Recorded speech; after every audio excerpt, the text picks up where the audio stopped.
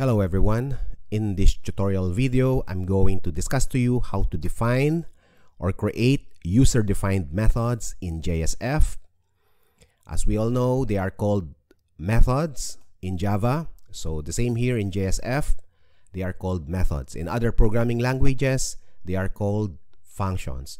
So user-defined functions.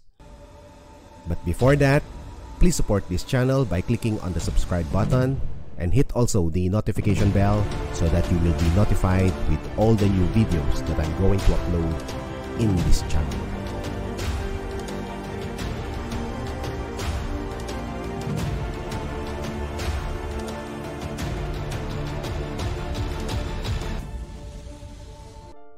And so like I said a while ago, let's create or define a user-defined method. So how do we create user-defined methods? So in this example, we will create or define two methods, total marks and remarks. But before I will do these things, let me discuss to you first what are methods. So like I said a while ago, in other programming languages, these are what we call functions. So functions are sub-modules or sub-programs that you can separate into what we call methods or functions. And if you need that method, all you need to do is to call its name. So in other words, for every method that you create, there is a name assigned for that. So like I said, it will have a series of statements wherein if I call that method, it will execute those series of statements. So something like that. So you can call the method at any given time, at any number of times. It will depend on how you will use it, and it will depend on the requirements of the problem. So something like that. So we have here an example actually. Here I have getters here and setters. So if I need my getters, let's say get Q2. If I need my Q2 here, set Q2 or get Q2, all I need to do is to call its name. So something like that.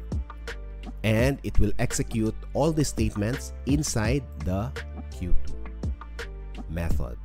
Right? So as simple as that. Now, I already have a setup program here wherein if I will run it, it will give me something like this. Okay, so let me run it first so that you will see how it works. So as simple as this, when I submit, it will just get the data that I inputted and display those. Okay, but what we want to do now is let's create a user-defined method wherein I will get the total of these marks. So 1 plus 2 plus 3, that will make it 6. So let's make it simple as that first. So we'll create a method that can return the total marks that we inputted. So we will put here total marks. So something like that.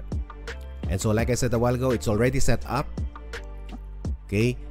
You will understand this if you already watch my video about how to create these files here. So basically we will have the index file, which we will have this design here.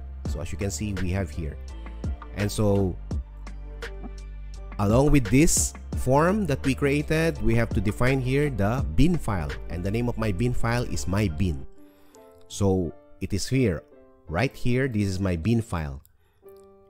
Okay, so I just declared here encapsulated variables Q1, Q2, Q3, and I created setters and getters for each. Okay, so after which, once we have that, the displaying of the data will be, or processing of data will be displayed in this file, which is the output.xhtml, which is defined right here. Okay, for you to understand this setup, I am encouraging you to watch my previous videos about how to create first the index file, wherein you can put there all your controls like text box, text area, the button, radio button, something like that. And so I think you can watch first this here, how to get form data. Okay, and after that, how to create or save and run JSF application. So I think this one is the first that you need to watch, and this will be the second, and so on. This will be the third. Okay, so something like that, so that you will have a better understanding of the topic that I am discussing right now. Okay, so everything is set up. All we need to do is to apply the problems that we need to solve. So here it is. So I would like to create a method that is called total marks, and it should return the total marks. So it should return 6 because 1 plus 2 plus 3, that's what we want to do. Now the question is, where do we write our user-defined methods? So in this case, we can write the user-defined methods here in our bin file. Okay, our bin file. The name of our bin file is mybin.java, which we already declared here in our index file, mybin. So you can write it right after. Well, actually you can write anywhere, but I am suggesting here, actually here, it should be inside the bin file. I mean mybin method. So it could be here, or line 19, or 23, or here, line 40. Okay, so I will just write it here so that we can see it. It's at the top of the program. And so just like Java coding, it will be the same here. So if you have a background of Java coding, then I'm sure you understand what I am saying. If not, just continue listening or watching this video so that you will understand better what I am trying to say. So public, since we want a method that can return the total marks, so therefore we should have a return data type. So let's use the int as our data type because it will return the total marks. So I'm just going to call it as total marks. That's the name of my method. Open it. There you go. Okay, because our problem is just simply to return the total marks, nothing else, and so therefore I can just simply say return Q1 plus Q2 plus Q3. So as simple as that. So when I call this method total marks, it will execute Q1 plus Q2 plus Q3. It will be returned it will return the total of this Q1, Q2, and Q3, or the sum. Okay, so how do we display it? We will just display it here. So I'm just going to say here total marks. There you go. So I'm going to call now the function or the method, and that is I'm going to use the name of the bin file, which is mybin.total marks. There you go. As simple as this. And so if we try to run now, okay, I'm going to close this one first so that we have a fresh copy of the new program. So I'm just going to input numbers here like that. And so once we click submit, we should have the total marks. There you go. So we're calling it here, and so it will execute from here. And since it will return the value, so therefore whatever is the return value, that will be the one to be displayed here. Okay, so as simple as that. Some programmers, they might do something like this. Instead of using the encapsulated variables, they will be using the getters. Okay, so the getter. So we can say get Q1, so something like that. So plus get Q2 plus, oops, I forgot my open and close, get Q3. There you go. So I think it will be the same. Okay, so let's try to let us try to refresh, and it gives you the same answer. Let's try to input a different value or values. Let's say something like that. There you go. So it will be the same. Okay, so this is an example of writing or defining a method or user-defined method in JSF. So you just put it in your bin file. Okay, so as simple as this. Now let's have another one. This time I want to create another method, user-defined method, and that is what we call remarks. No? The purpose of this is to return if it is passed or failed. So it will return a string value depending on the total marks if it is passed or failed. So for instance, let's make some conditions. So the condition is if it is more than 30, then it is passed. All right? Otherwise, it is failed. So that means less than or equal 30, that means it is failed. So something like that. Okay, so that's our condition. So let's make another, we can put it there, or we can put it before this total marks method. So I can just put it anywhere, so we can just put it here. So I'm just going to say public, because the return value will be series of characters, so that means it is a string, and so therefore I will say here public string remarks. There you go.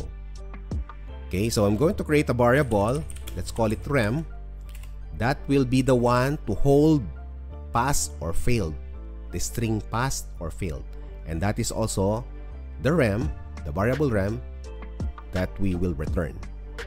Okay, because that is what we want. Which one? The pass or the failed? So that's the value of rem.